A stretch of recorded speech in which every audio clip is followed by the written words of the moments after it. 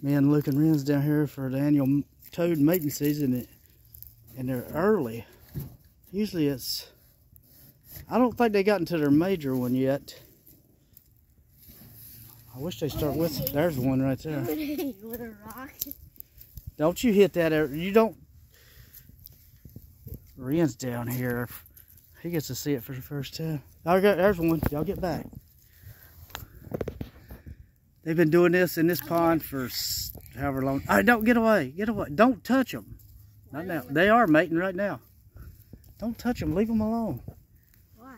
Because you don't want nobody messing with you when you're mating. Just common sense. Ren, where are you going? Well, we're humans. Yeah, but that don't mean you get to mess with toads. They've been on this earth longer than you have, Buddy Rowe. Not that one. Not that one, no. You just threw a Snickers bar down. I know. Somebody left their Mountain Dew from 1988. I don't know where this thing was hid. It's in freaking mint condition. I don't know what year that is. Ren, don't go running off, buddy. Oh, here goes some whistling. Oh, yeah.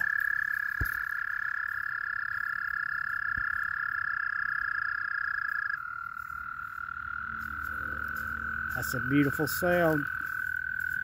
I love it. There's one right in front of your face, Luke. Do not touch them, Luke.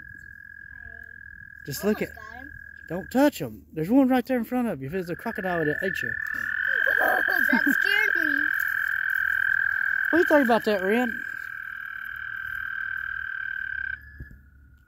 I love it. He just lets me touch him. I don't know if they're southern toads, Fowler toads. He tried to bite it. Get back. He might be attracted to you. You look like a toad. He tried to bite Let's the see what stick. Ren does. Well, he's excited. Now, usually the last couple of years, this is what been happening at March 12th. Shh, let's just watch him. Luke.